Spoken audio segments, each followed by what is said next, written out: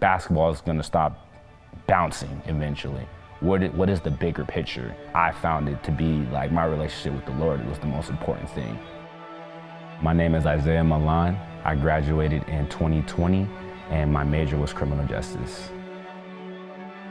So when I first got here, Coach Rogers and Coach V obviously had a meeting with me and they let me know, before you even think of coming here, just know that it's not just about basketball.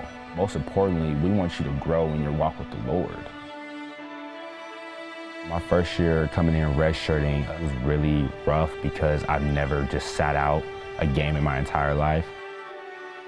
I changed a lot from coming in and being this very angry person, having to kind of just find that balance of just trying to stay like level. And so being a redshirt definitely taught me that. The main thing I wanted to do when I had first got into criminal justice was go into homicide.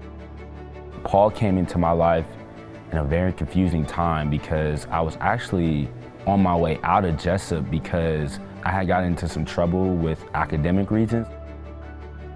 I built such a great relationship with Paul. He's always interested in what I'm doing and checking up on me, getting coffee with me here and there. It built something so much more than just helping me academically and just keeping me focused on, just staying in the school.